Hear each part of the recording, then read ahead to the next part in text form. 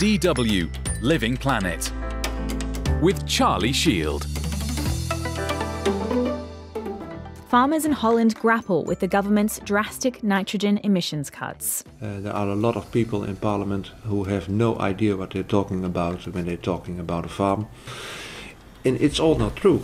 The biggest dam removal project of all time to bring salmon back to their native habitat in Northern California. Where we're standing right here, November of next year, the dam will be gone. And the new fruit putting down roots in an ever warmer Western Germany. There are many studies and prognoses that show quite clearly and convincingly that we are going to have a Mediterranean climate, at least in the western parts of Germany and in other regions as well, especially if we continuing the way we live at the moment and the way we produce greenhouse gases. That's all coming up on Living Planet. I'm Charlie Shield.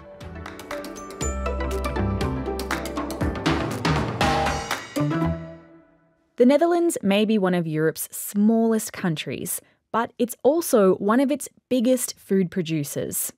It's the EU's top meat exporter and the world's fourth biggest exporter of milk, which requires a lot of cows, and pigs and chickens.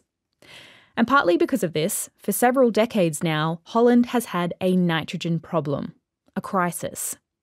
The country produces so much nitrogen that an excess of it in the air, the soil and water is causing large swaths of trees to die out across the country, the loss of unique ecosystems like heathlands, and species to disappear, like flowering plants, birds, bees and butterflies.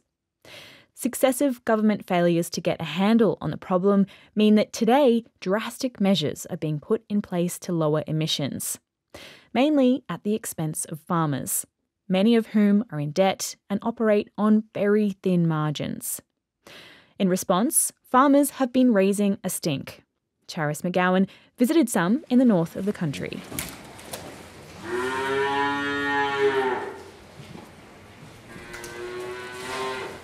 En ik weet toevallig wel dat Louise 25 is, maar... Charco Groendijk is crouching down next to a calf, checking him over. The calf's mother is licking her newborn. The little one blinks as he glimpses daylight for the first time. For Charco, this is a fairly common scene. He has over 130 cows on his dairy farm. Ja, dat weet ik niet bij elke koe, maar ik weet wel... I don't know the name of every cow, but I know every cow by number. My favorite cow? Well, I have a few.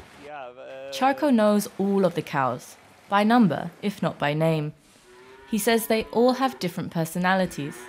We approach one, Louise, number 25, who loves to be cuddled. He's the third generation to work on the farm. His grandfather started in the 1960s, a generation that lived through the hunger of the Second World War. Nou, mijn opa die is eigenlijk na de oorlog... My grandpa began farming here after the war, with the idea of never go hungry again, as we really knew about hunger in the Netherlands then. Echt honger gekend natuurlijk in Nederland.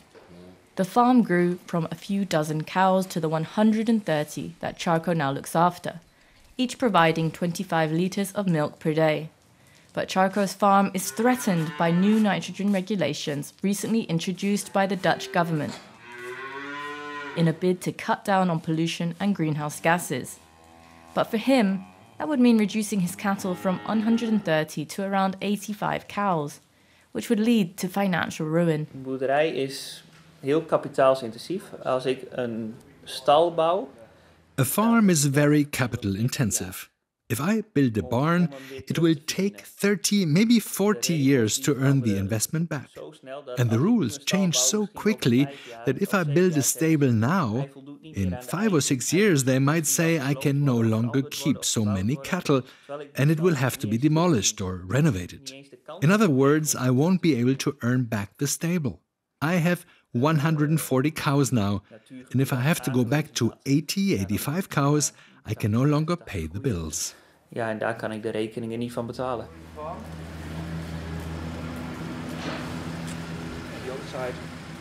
The nitrogen emission regulation has been celebrated by environmental activists, but farmers believe they are being used as scapegoats. Dr. Katie Manning is a lecturer on climate change, business and society at King's College London. She also works in the Department for Environment, Food and Rural Affairs, providing analysis on land use framework in the UK. She says dairy farms have been plagued by the issue of manure and slurry management for quite some time.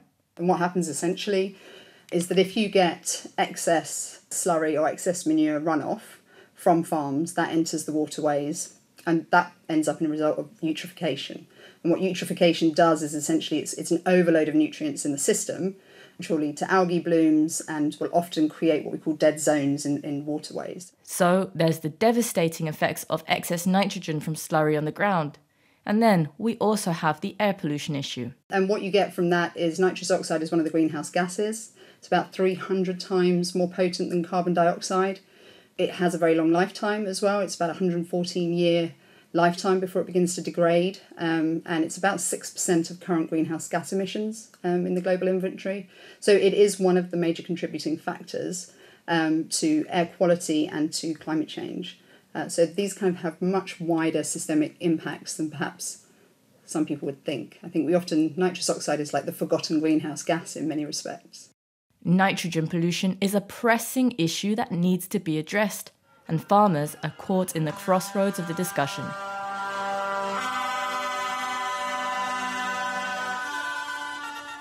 The strict measures the Dutch government is taking has led to a backlash among the Dutch farmers, who created their own political party to rally for the rights of their industry, the Farmer Protest Party, which is called the BBB in the Netherlands. Eddy van Maren is the leader of the Groningen segment of the BBB. We speak to him on a dairy farm that belongs to his friend Omgo, not too far from Charco's land. There are a lot of people in Parliament who have no idea what they're talking about when they're talking about a farm. And there is being taught a lot of nonsense about farming. They are polluters, they abuse animals, they dump manure. And it's all not true. It's far more complicated than this simple frame. Eddy takes me around 3 farms, and he points out all the sustainable initiatives undertaken by farmers. Clean energy, and this is what you see a lot in Dutch farms. There's solar panels, windmills and irrigation ditches made specifically to attract meadowbirds and create hospitable atmospheres for local wildlife around grazing areas. But Eddy says that none of this is being taken into account by current regulations. Cows may be forced to remain in barns to produce less nitrogen emissions, which will mean worse conditions for the cows themselves, and impact on the farm's role as a refuge for animals like meadowbirds. So the people who are doing the most for nature are being affected the most by this policy. Actually, it's chasing the cows into the barn again. Back to Dr. Katie Manning in London. From an expert perspective, she totally agrees with Eddy's points. Shrinking cattle farms is not necessarily the answer. European policy post-World War II was intensify. Feed the country. That was the policy for a very, very long time. And not only dairy, but also meat producers are being told, no, now we want to get rid of all of our red meat. You know, we have to destock. Everybody has to destock. And there are serious kind of consequences to that, because of course you have complex ecological dynamics. For example, in kind of grasslands of Europe, there's a very careful dynamic between the grazers and biodiversity in the grasses. So you can overgraze, you can increased stocking numbers can be a very detrimental thing to overgrazing. However, you can also undergraze. So if you undergraze, what happens is you kind of get processes called things like inter-heft drift, where first of all, cattle will move across the landscape and they'll move into other parts of the landscape in a way that then makes it untenable for farmers to reclaim them. And it gets very difficult because they will essentially occupy available niches. But you also get this lack of competition in grasses. So you'll get the highly competitive grasses will take over if they're undergrazed. And those grasses are less biodiverse. So on one hand, nitrogen emissions are hugely damaging for the environment, and dairy farms are major polluters. But on the other hand, dairy farms also play an important role in maintaining local biodiversity, not to mention providing employment and ensuring food security. So It's a catch-22. What's the way forward? If anything, farmers are part of the solution. They are the managers of the environment, managers of the land. What we need to be doing is we need to be promoting an innovative farming industry that supports the farmers and supports food production whilst also supporting environmental sustainability. Because we can't just say, this is what you can't do and we're not going to give you options for what you can do. It's not a just transition. Manning mentions technologies such as nitrogen trappers to slash emissions, so actually finding new ways to harness pollutants that don't lead to the demise of the dairy industry. All of the farmers I spoke to were keen to improve sustainability, but were lacking tools to do so to meet regulations, which would mean culling cattle and investing in new technology. Additionally, farmers that don't meet the requirements are denied financial support from the EU, so credit lines have also dried up. The last farm I visit is in a small Dutch village called Paterswolde, in the northern province of Drenthe. The milk tub is a business where locals can fill up their milk directly from a dispenser in reusable glass bottles. There's no manned cash till. You write down exactly what you want and leave money in a coin box or transfer it to the bank account. Behind the small shop is Marta Veenhuis's family farm. Marta is 19 years old and is studying dairy farming in Leeuwarden. Yeah, I think you can say the dairy farming is not a job, but it's a lifestyle. You live for your animals and you have to be here 24/7. The Veenhuis farm has around 70 cows, who are still milked manually every day. Despite the grueling job, Marta wants to continue her family's business. She thinks that it's beautiful that her father and grandfather both worked here. And she loves being around the cows. But she's frustrated with the government. When you have to achieve the goal, it takes some time. And when you finally have that goal, they say you can't do it anymore. You have to produce less. So you don't know anything about the future. Marta says this insecurity is particularly problematic for young farmers like herself. She doesn't know if she'll be able to continue her passion, her lifestyle, and her profession as a dairy farmer. Because I don't know where this farm will be at 15 years. I'm Charis McGowan in Groningen, the Netherlands. Holland's nitrogen crisis is a complex, multifaceted issue, and we've only been able to touch on part of it in today's show. So if this story has piqued your interest and you'd like to know more about how it fits into the broader picture of food systems and the climate crisis, I really encourage you to read more, and I recommend checking out Mongabey's recent 3-part series on the topic on their website. Don't drink the milk. Weird name for a podcast, right? But it will all make sense, I promise. And no, it's not a podcast about milk. If you like historical intrigue, a bit of culture, and a sprinkling of controversy, this one's for you. The arguments of homeopathy are based on sand, and the sand was pouring through my fingers. I'm Rachel Stewart, and for this new podcast from DW, I'm travelling around Europe, tracing the backstories of objects, ideas, and movements that you know well.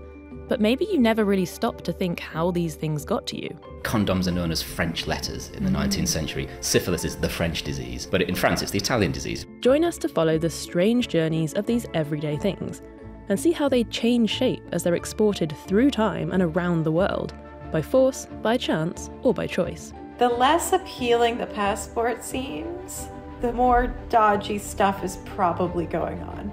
And yes, we're picking the juiciest stories, ones with a little mystery or drama along the way.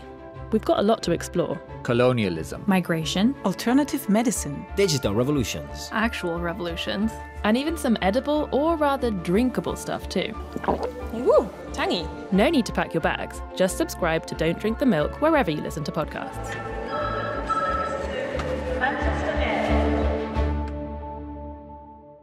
We head to California now, where for the past 59 years, the Yurok tribe has celebrated its salmon festival in Klamath, in the northwestern corner of the state. But this year, there was just one important thing missing from the festival: the salmon. This fish holds both a spiritual and existential meaning for the Yurok people and other Native American tribes in the region. But not that many salmon swim in the Klamath River anymore. a river that flows through California to Oregon. And the main reason for that is the dams, which were originally built to produce hydropower. Over the past 100 years, though, the dams have been throwing the ecosystem out of whack.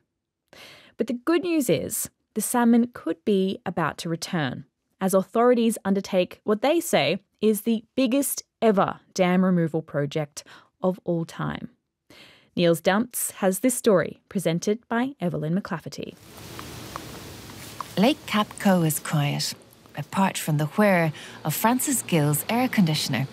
His house sits by the water, but soon the lake will be gone. The mood of the community is pretty upset. Francis Gill's life on the lake in California is idyllic. There's a barbecue on the terrace, and just a few feet away, surrounded by shrubs, is a small jetty. Around 100 people live here. They all have boats, they water ski. For now anyway, because things are about to change. They expect the lakes to go down 3 to 5 feet per day. Basically, as if someone just pulled a stopper out of a giant bathtub. The lake will be drained starting January until only the Klamath River remains. The grief is about losing the lake, because every one of us came up here because we wanted to live on a lake. While some mourn the loss of the lake, local Native American communities are rejoicing. They see the lake as a threat to their livelihoods. That's because it's actually a reservoir created by a dam. Dams heat up the water and block salmon returning from the Pacific to spawn. As a result, the salmon population has dropped dramatically. Our culture views the fish as kin. Luis Neuner is a member of the Karuk people. It's the second biggest tribe in California. He lives on the Klamath River. His biological father is German, and that's why he's trying to maintain and nurture my Bavarian roots. Salmon is still very important for the Karuk community. The closest supermarket to my home is 2 hours away, and there's not much else around. And he says, salmon is like gold for us. If I can get my hands on a tin of salmon, I'm rich. Luis is 24. His community, as well as others, have been fighting against the dams for nearly all of that time. The tribes held dozens of protests in front of government buildings and energy company headquarters. According to some historians, the dams were also an attempt by white settlers to displace Native American communities, which is another reason their removal is important, says Luis. If you look at the bigger picture, the removal of the dams could maybe revitalise tribal identity and sovereignty. The Iron Gate Dam is the largest of the 4 dams being demolished along the Klamath River. The water here reaches down around 50 feet. Where we're standing right here, November of next year, the dam will be gone.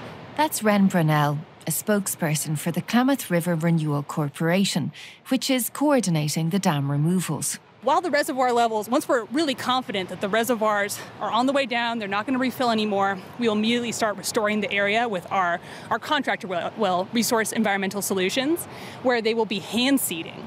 And by the time the project's underway, they will have 17 billion seeds to work with. The project will cost $450 million, financed through taxes and by dam operator PacifiCorp, which is part of billionaire Warren Buffett's business portfolio. The dams were only ever used for one thing: power generation. They don't provide any agricultural irrigation.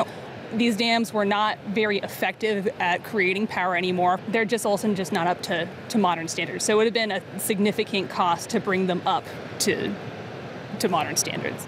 Water quality will improve significantly once the dams are dismantled, says Ren Brunel. But it could take years before salmon numbers recover. It's not just about the dams. Luis Neuner from the Karuk tribe again. The dams are just the beginning. Our culture has to heal. We will celebrate, but we've got a lot of work ahead of us.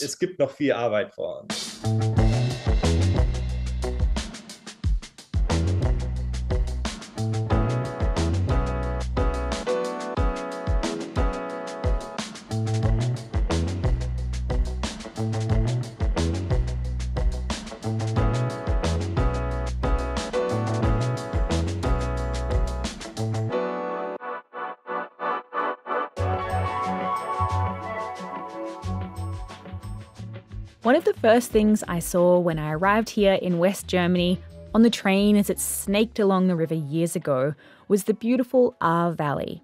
Lush, rolling hills with rows and rows of grapevines sloping down to the river. It's a traditional wine-growing region known for its crisp white wines. The people here, though, have had a really tough last few years, as they've been hit by both deadly floods and devastating drought, and they continue to grapple with unpredictable weather and rising temperatures, which makes it pretty difficult to grow grapes like they used to. That hasn't stopped one local man from trying to get another, different kind of fruit to put down roots, though. Kathleen Schuster has this story. It takes about 5 minutes to walk halfway up this terraced vineyard. 5 minutes of very carefully maneuvering narrow stone steps covered in broken slate up a very steep slope. A man named Oliver Heimermann is growing dozens of olive trees here in Germany's Ahr Valley. He actually works in telecommunications, but he also imports fine olive oils. His culinary curiosity for olive oil grew over many a vacation in Tuscany, and now he has his eye on making olive oil right here in Germany. He shows off a young arbequina, a type of olive tree found in Spain, with slender, silvery green leaves. The olive trees are something I'm working on with my brother-in-law. We had an idea, inspired by a glass or two, to try to grow olive trees, because it's actually getting warmer here. It's a good climate to test out our idea in. A good climate indeed. This autumn, it's been in the upper 20s, unheard of for October. His brother-in-law, who's a winemaker by the name of Peter Kriechel, used to use this steep slope for the grapes that make cool, crisp Riesling wine. Now, 8 of its terraces are dotted with young olive trees. Many are barely a meter tall.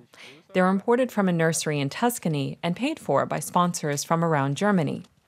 The delicate trees lean on wooden stakes for support as they settle into this foreign northern European soil. A lot of people have weighed in, and as always, the opinions run the gamut. If you talk to biologists from around here, they'd like to use native plants to help with climate change. They tend to be critical and say this type of project won't work. But then there are others, like the biologist who works for my brother-in-law at the Kriechel winery, who's helping us. He says it's working. You can see it. And they're not the only ones who think olive trees have a future in Germany.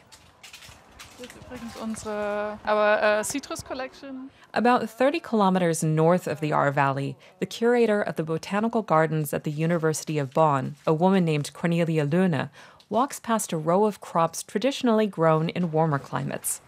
She leads the way to the olive trees. These are our olive trees that were planted here about 5 to 6 years ago outdoors. A few of them stand in a row on a well-kept lawn.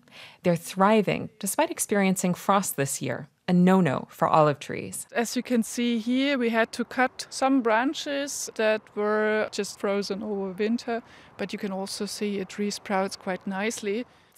Back in her office, she says olive trees don't need much when it comes to soil. Olive trees are not very demanding in terms of soil, and that's why they are grown in areas that can't be used for anything else, can't be used for agriculture, for growing crops. That's where olive trees grow. So they're perfect for the wine areas as well, because it's sunny, it's dry, and well-drained soil. And sunny and dry conditions are what the projections for future weather patterns are pointing to. There are many studies and prognoses that show quite clearly and convincingly that we are going to have a Mediterranean climate, at least in the western parts of Germany and in other regions as well. In the foreseeable future, no one really knows whether it will be in 10 years or in 50 years, but we are going to have it, especially if we're continuing the way we live at the moment and the way we produce greenhouse gases. But a hotter, drier northern Europe would also mean an even hotter, even drier southern Europe, where the olive oil industry is already suffering from drought and deadly fungus.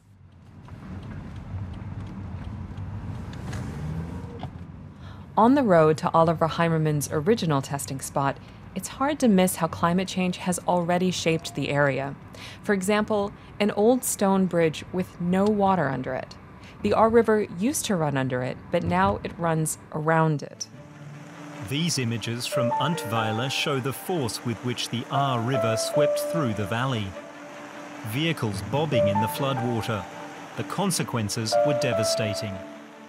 In July 2021, extreme rain sent a surge of 7 meters of water through the valley in a matter of hours. Many more still missing. Infrastructure has collapsed. The unprecedented flooding left 135 people dead and caused widespread destruction. There's no drinking water. Emergency service. Someone has put large white letters that spell Danke, thanks, along the Bear River bank. It's for the people who've helped the valley recover.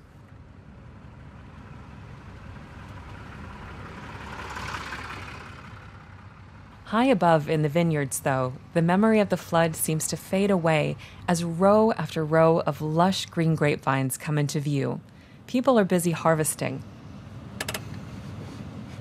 And there's only so much room for tractors and cars on these paths. The Aar is known for its red wines, Früh- und Spätburgunder, and like Germany's other wine regions, crisp white wines like Riesling and Weißburgunder. But Heimermann says the conditions are changing so rapidly here that the winemakers have started experimenting with Shiraz and Cabernet too. We can see this change with the grapevines, like types of Frühburgunder, for example, which are, I'd say, being harvested earlier now. They're also being grown in Sweden. In Sweden? Yeah. Also ich würde Ihnen gerne mal zeigen. Growing olive trees is a different business entirely, though. It takes at least 7 years until a tree can produce olives for olive oil, and then you need about 10 kilos of olives to make just 1 liter of olive oil. There are about 50 trees up here at the original, more hands-off testing spot. Most of them are young, but the ones that are about 10 years old have plump green olives that look good enough to eat. Big mistake. Very bitter. Yeah. That's why olives need to be marinated first. In Spanien wären sie so Oktober. Heimermann says they won't harvest these olives till November, and when all is said and done, they'll only need about an hour to pick the branches clean. He knows the olive groves he dreams of will take years, if not decades, to flourish and produce olive oil. That is, if all goes well. He seems really optimistic, though.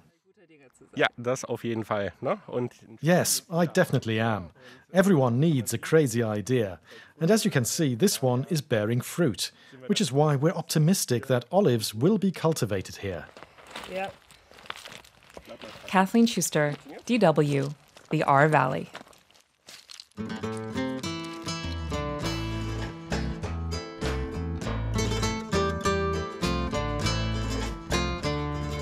That report from the Aar Valley in Germany brings us to the end of this week's Living Planet. As always, thank you so much for listening. If you like the show and you've got a moment, leave us a rating and a review in Apple Podcasts or Spotify or whichever app you use to listen to podcasts.